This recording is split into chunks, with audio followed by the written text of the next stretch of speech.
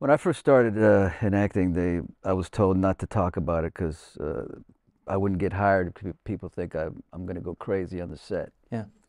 So I did this little article just for the hell of it. Mhm. And this boy wrote me a letter. In those days, it was not social media.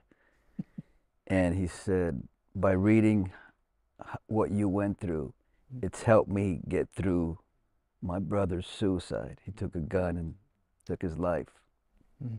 After that, I said, I don't care about being hired. I'm going to talk about this, and I haven't shut up for about over 30 years.